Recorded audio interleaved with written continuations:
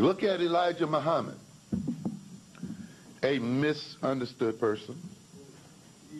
Yeah, misunderstood.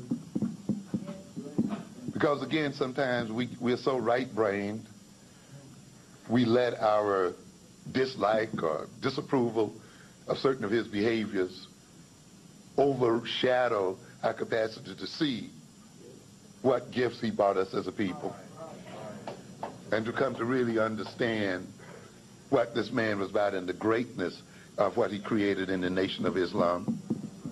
Yeah. Because we let a series of events get to us so much, we want to throw the baby out with the wash water. You see. But what was he doing? He recognized, too, that cultural identity, religious identity, were as political as they were psychological, were as economical as they were psychological, you see.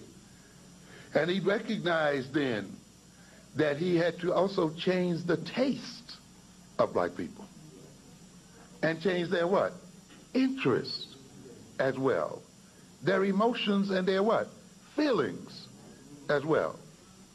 And a part of that change was projection of the white man is demon mythology, which was very functional and real.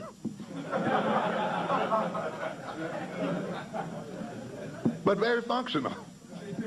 You see, I've told you, a lot of people think, oh, well, that wasn't the truth. That wasn't the point. It wasn't the point. It amazes me now. You know, someone mentioned the Tuskegee experiments. These whites are going to tell all the truth now that they got the what? The world, what? Wrapped up.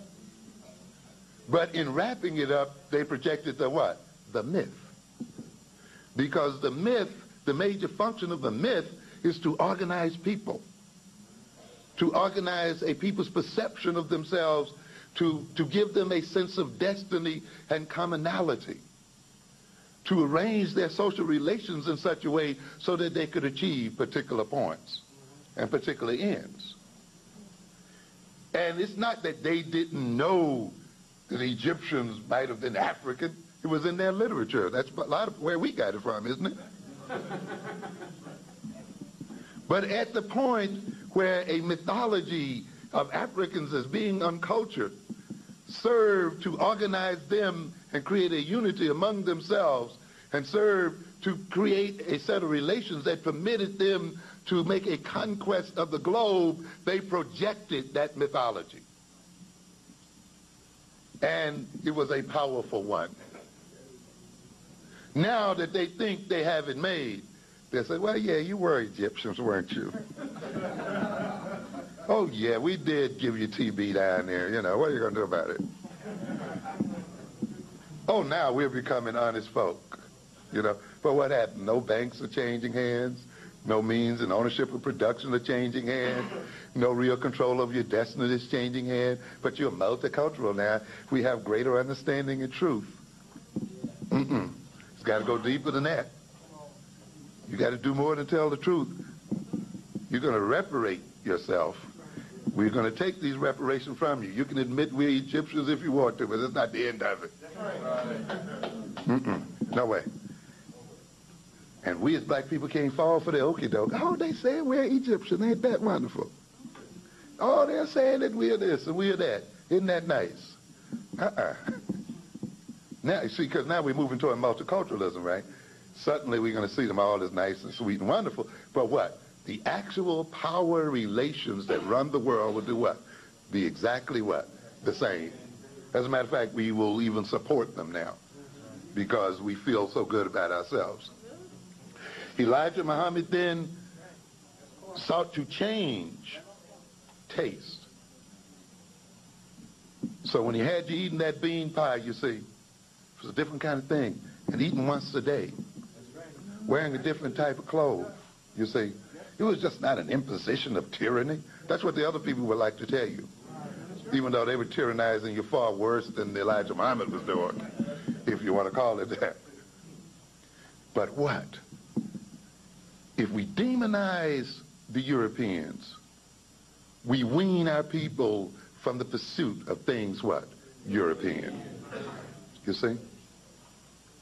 if we then create new tastes and tastes for which we can produce, you see, now the person in pursuing their taste will produce for their own nation and economically what? Support the nation. In other words, your money follows your interests. Your money follows your tastes. Your money follows your what? Passions. And one of the major powers that this culture has is to create tastes, passions, and interests in African people.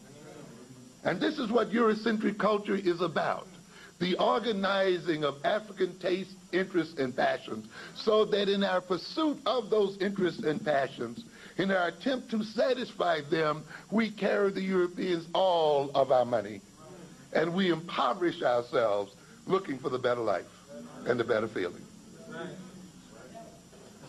Therefore, the Europeans have all the products for which they've created a taste in us.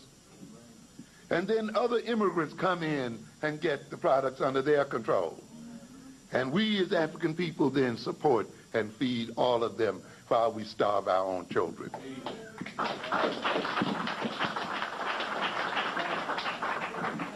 And consequently, you see,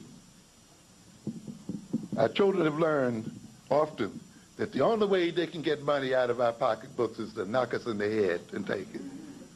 That's right. Because they're not going to get it by what? Investing and spending in a planned sort of way and following tastes that have been created within our own culture and our own so forth and so on. Because we have told them that buying things European and pursuing things European and so forth was what it means to be alive and to be real and to be free and the whole bit. And yet it's the pursuit of those very things that has imprisoned us and will maintain us in prison. This is why I've told you many times before that we will be most enslaved when we feel freest. Yes, we will be most impoverished when we feel wealthy. Because as soon as we get the money, we're going to do what? Take it somewhere else and impoverish ourselves. At the moment we feel free to buy everything we want to, we're going to buy it from whom? Others. And they will use that wealth to maintain our oppression as a people, you see. So this is why we must understand here the relationship between culture and identity. We must understand that culture itself is an instrument of power. Some people criticize Elijah Muhammad for calling Islam black Muslim, or black Islam. But there's a purpose there. It's unorthodox. Islam is not a racist religion. Even though all I see are doggone Arabs hanging up there in North Africa. And I don't see any equal sharing between African Africans and Arab Africans in the heart of Islam. I don't give a hoot what you say about how universal it is. Show it to me in practice. And I don't see it in practice. And you'll learn something very clear. These Europeans and these other groups are going to lay all kind of universal bullshit on your head as a way of maintaining you in slavery. Yes. In fact, the best way to enslave a Negro is to get him universal. Yeah. I'm for all people. That means he can't be for himself. He even feels guilty about being for himself. Yeah, you tell him, look, let's act in terms of who we are. Oh, no, I'm for all people. Which means I can't commit myself to what? To anyone else. But you see, when other people have already got the scheme set up, it does, what you are for all for doesn't work for all people, though. It seems to always go to what? Particular people. Because I've said, you see, we are absolutists. You see, we believe that if we know the truth and hear the truth, that's the only thing we must believe. And I've told you before, in terms of the Christian theology here, that Africans did not come to America as Christians. I don't care how much you shout and kick over benches. You got to understand that. Your African and our African ancestors did not come to America as what? Christians. And it's very important to recognize that. Does that impute Christianity? No, I'm not about attacking Christianity. I'm not about attacking the reality of Christ or your sincerity. This is not what this is about. You must, though, ask the question, who taught you Christianity? And why did they teach it to you? In other words, you must ask what? Functional questions. How does your teaching me this work for you? And how does it work for me? Even though what I believe you're saying is true and absolutely true, my believing it and your believing the same thing brings about what? Two different consequences. So while the principle you're teaching is universal and absolutely true, given the context in which this is operating, in the context of the fact that you have all the money and you have all the power, my believing this is going to what? Help you to do what? Maintain your money and your power and maintain my weakness. So you can't just fall for an idea simply because it's universal and absolutely true. You've got to look at it within the context in which that idea is being projected. And you got to look at it in terms of who is believing it, because the idea will generate effects based on the context in which it operates, not in and of itself. You see, and this is what has happened to black folk who've taken up other religions and had those other people say, you know, you just believe this, and this is true, this is universally true. This has nothing to do with race, and Islam is not a racist religion. That's fine when the Arabs own what? Everything. And that means then that I won't perceive the Arab as a race, right? Even though it was just by coincidence, all of his race owns everything, has everything. Then I'll be made to feel guilty for even thinking in terms of what? My race. Even though my children are going hungry, they're robbing me at night, terrorizing the community, and the whole bit, it's wrong for me to think of them as race and think in terms of them as a people and so forth, because I believe in this universal principle. And yet it is the inequality of wealth and the inequality of power and all kinds of inequalities that are what? Creating the problem. But because I am not allowed to see these inequalities in terms of race, you see, even though when we see the victims of them, the race is quite apparent, I cannot transform this situation. You got to be careful with this game, ladies and gentlemen, because this is the kind of game people run on you all the time. You see, whenever people bring you universal truths, whenever they bring you, you know, these great brotherhood ideas, you must ask yourself how believing this is going to function for you. And given your power, and given this or given this, how's it going to function for you and how's it going to function for me? These fighters went over the world talking about the invisible hand in the laissez-faire economy, you know. Or they come up with some stupidity like, we are all God's children, we are all one, we are all human. Nationalism is wrong, we shouldn't discriminate according to border. People should be able to invest wherever they feel like investing, you know. And people should take advantage of opportunities wherever they arise. Now that sounds so nice and neat, doesn't it? And it is. I have no problem with that. Except, though, you got to move beyond that. You got to look at who's saying it, and if I believe it, what's going to happen? Now, the Europeans said this because they had all the what? The money. You see? So when they convinced our people to believe in free markets and open markets and reject nationalism, we all God's children, we all one, and therefore all markets should be open for investment regardless as to who you invest. The deal is, if they had all the money, they're going to end up owning all the land. They're going to end up owning all of the means of production with your consent, with your moral consent. You see? And then you're going to wonder if God is cursing you. If something is wrong. You have to understand, then you can't just let people lay an idea on you, a universal concept, a universal religion, and a universal this, and then assume that all is well. You got to look at reality. So if it's so damn universal, spread that damn money around. Universal. You believe people should invest wherever they fit? Well, let's first even up the money. And then we can invest cross borders and all over the other place. But no, you insist on holding on to your money. You see? And then, and you believe in what? Private property and all this stuff, and you're going to convince me not to look racially or nationally, and this allows you then to what? Maintain control. And this is the game that we're in. So people say, well, Elijah, you know, you're a black Muslim. We don't believe in blackness. No, ladies and gentlemen. Jesus says, what? Man is not made for the Sabbath, but the Sabbath for whom? For man. Ultimately, religion is not made just to be served by man, but what? The religion must what? Serve man. God is not only to be served, but God also must serve the people. Oh yeah, I know, you think you never told you should lay all on your face and roll and carry on.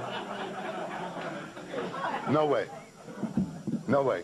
There is a what? Contract. There is a covenant. It's in your Bible. The Israelites had a what?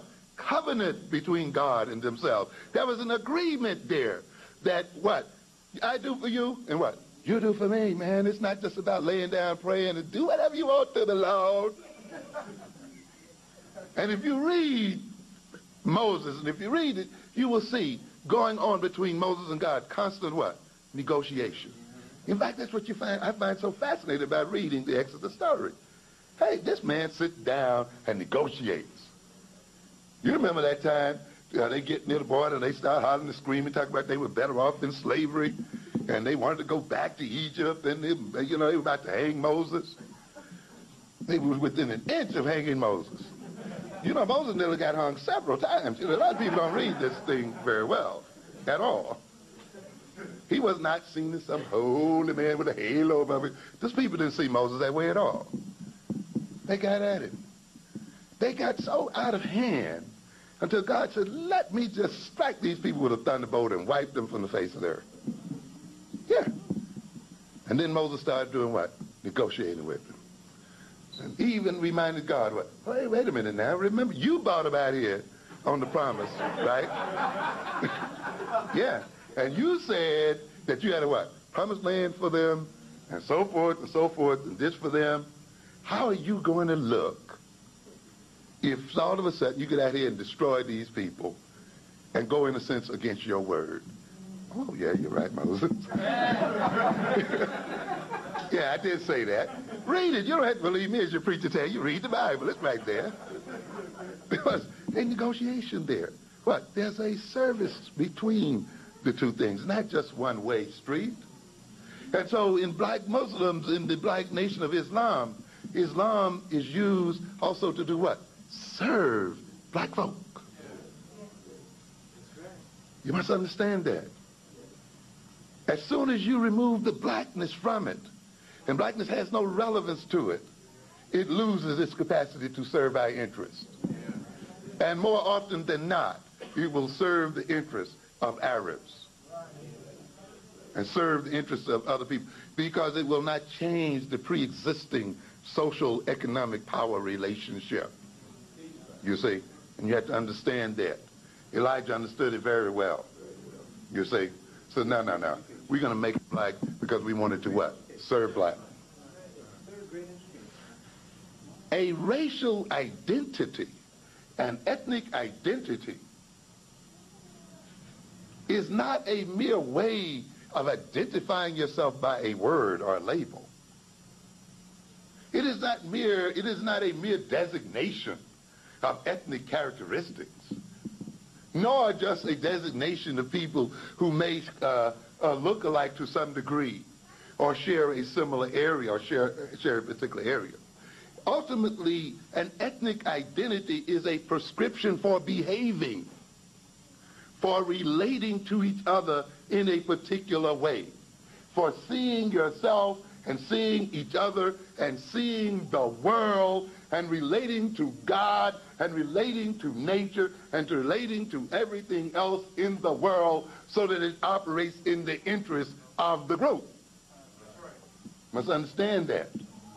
In the racial designation or identity is a prescription for action, is a prescription for relating. And in the nation of Islam, when it was black Islam, It means blacks who were Muslims would relate to other blacks in a particular sort of way so that it would benefit blacks who were Muslims. And that's the result of it. Changing their taste, changing the diet, changing the values, and so forth. And what do you mean there then? Since the taste changed, the money that flowed out of the Nation of Islam, pursuing the taste created by other people, did what? Flowed back in. Flowed back in. And it means then that money created what we call an accumulation of capital within the nation. It created, in many ways, a savings on the part of the people. Because the $2,000, $3,000, $4,000 that they would spend buying junk and garbage and other kind of crap now was saved, and that saving now could be used to be invested in businesses, to be invested in schools, could be invested in education and the other kinds of things they needed to do for themselves. And that accumulation of wealth was also an investment in power in a society where wealth and power are often correlated. Am I getting through? I know you're getting a little restless. I'm going to let you go in a minute. Let you go in a minute. You see, we have to understand what went on here. I create your taste for beans. I create your taste for this. And because I do, I'm going to make the pie for you, right? We make the pie what? For ourselves. So now you eat the pie, but now, and you spend the money, and that goes back, and we can buy what? Farms. And now we can do what? Grow the beans. You see, we can create the what? Canneries. We can now build a what? A whole system of production based on the reorganization of taste and the reorganization of interest. You see, this is what African-centered education is about, ladies and gentlemen. It's not merely about the teaching of African culture or of African history. That's only a part of it. It is about the transformation of the personality, the transformation of social relations among African people. Ultimately, it is about economic and political development. Ultimately, it is about power. Ultimately, it is about freeing the black mind to move in the world, to be powerful in the world, you see, to produce for self, and to enhance African wealth, and to enhance the African status in the world. This is what it's about, and it's deeper even than this.